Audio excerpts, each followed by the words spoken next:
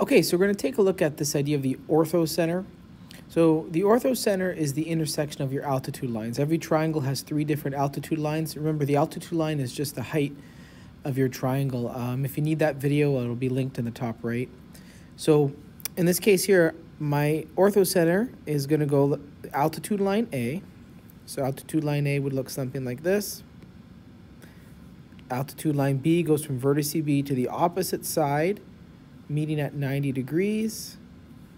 And lastly, altitude line C goes from the opposite side, again, meeting at 90 degrees. Where all 3 of these altitude lines cross, we have our orthocenter. All right, now just one key piece of information here for you guys is that when you have an acute triangle, like the diagram that I have here, when you do have an acute triangle, your orthocenter is always located inside the triangle. Now let's take a look at how things will work if you had an obtuse triangle. So I've got a triangle here. Let's label this A, B, and C. Now things are a bit different. So if I want to calculate, let's say altitude line C, again, it goes up here. You want to cross roughly at the 90-degree angle. So right here. Now this line actually extends in both directions. Okay, so what I've done here is I've extended that altitude line in both directions here, and you'll see why in a second. Okay, I'm going to extend this line here of the triangle here, and just to show you guys the reason for this, you'll see in a second. If I extend this line, the reason is because when I go to calculate altitude line A, you'll notice I don't have a 90-degree angle anywhere here. I have to go outside the triangle to find that 90-degree angle. And that 90-degree angle looks maybe right about here. So now as I extend that, we now have our point of intersection right there.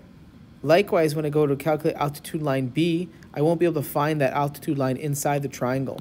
So because of that, I have to extend the line we have here.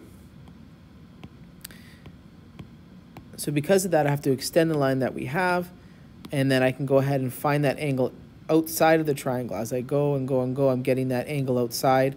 And then where these cross, in this case here, this point right here, this becomes my orthocenter.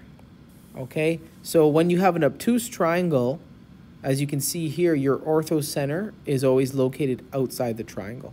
Okay, let's take a look here at a right-angled triangle. So if I have a right-angled triangle, let's label this ABC. If I want to go calculate altitude line B, okay, which is just the height of your triangle, it would go from vertex B to the opposite side at 90 degrees. Fairly straightforward. Now, when I go to calculate altitude line A, notice here the right angle actually happens right here. The right angle is the leg of your triangle for altitude line A. And similarly, the right angle is the leg of the triangle for altitude line C. So therefore, where do these cross?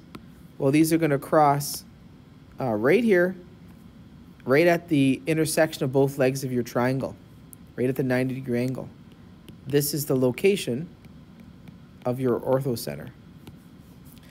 So when you have a right-angled triangle, as we do here, your orthocenter is located at the intersection of the legs of your triangle, right at the 90-degree angle.